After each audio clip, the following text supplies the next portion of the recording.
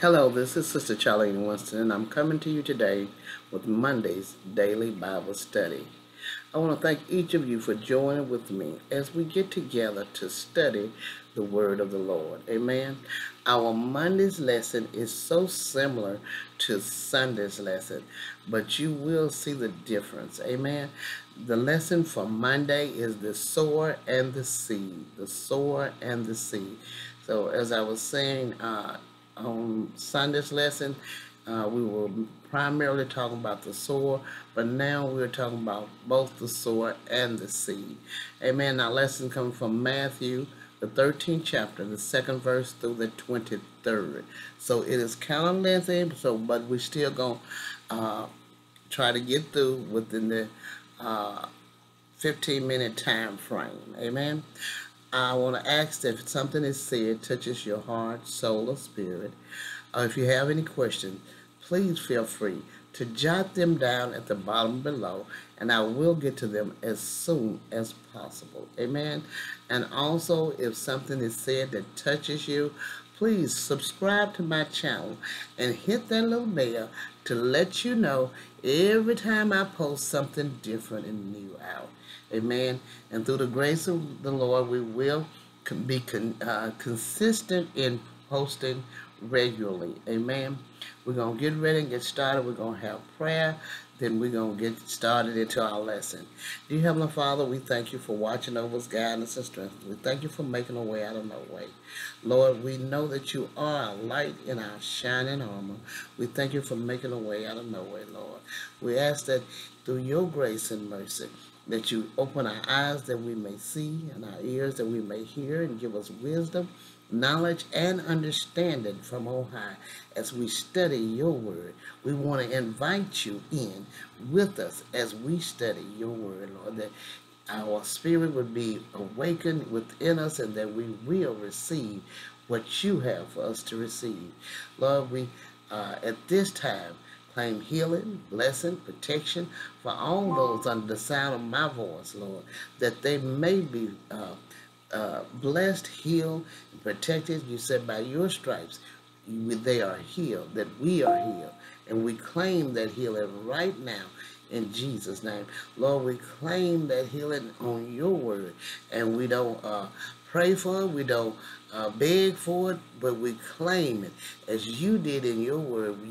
You pronounce healing, you pronounce that devils will be cast out, and we claim healing for those that the sound of my voice.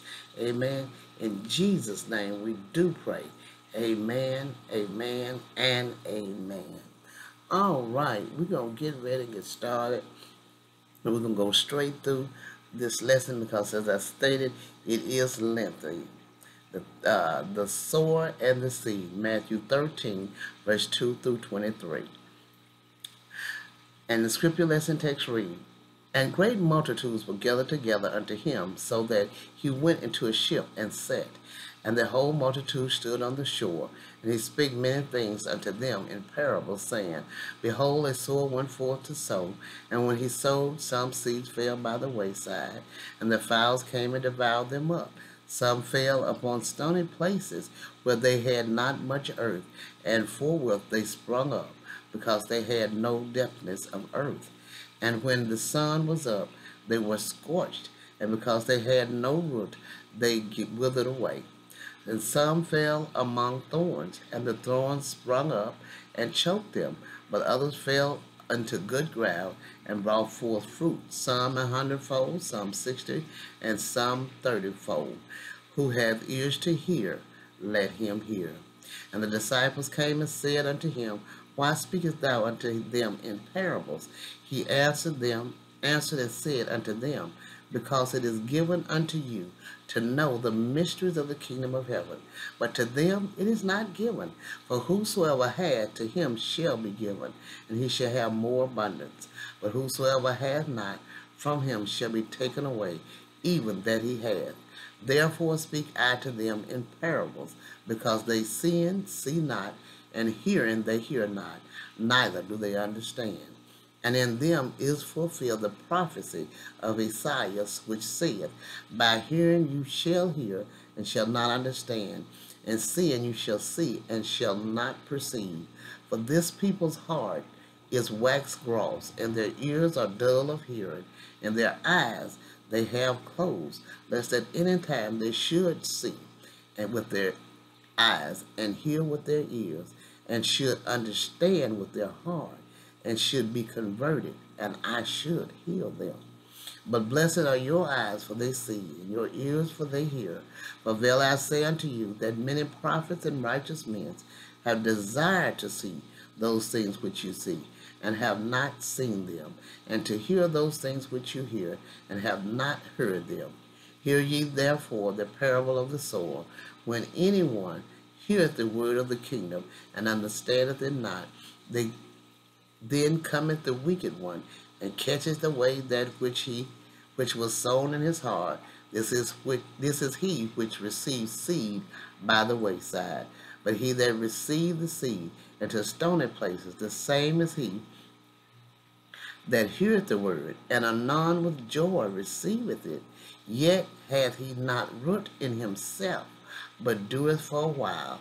For when tribulation or persecution arises because of the word, by and by he is offended. He also that receives seed among the thorns is he that hears the word, and care of this world, and the deceitfulness of riches choke the word, and he becometh unfruitful. But he that receives seed into good ground is he that heareth the word, and understandeth it, which also beareth fruit, and bringeth forth some an hundredfold, some 60, and some 30. Amen. This is a great and powerful passage coming from Matthew. And as we know, it's a slight difference in that one as is in Luke, and that we read in Sunday's lesson. But if you notice that there is, as in each of us, when we hear something, there's a difference that what we hear and what we perceive. Amen. Commentary says Jesus entered into a boat that he might be less pressed and be the better heard by the people. By this he teaches us the outward circumstance of worship, not to covet that which is stately, but to make the best of the conveniences God in his providence allows to us. Christ taught in parables, thereby the things of God were made more plain and easy to those willing to be taught, and at the same time more difficult and obscure to those who were willingly ignorant. The parable of the sower is plain. The seed sowed is the word of God. The sower is our Lord Jesus Christ by himself or by his ministers preaching to a multitude is sowing the corn. We know not where it will light. Some sort of ground, though we take ever so much pains with it, brings forth no fruit. Purpose, while the good soil brings forth plentifully, so it is with the hearts of men, those whose different characters are here described by four sorts of ground.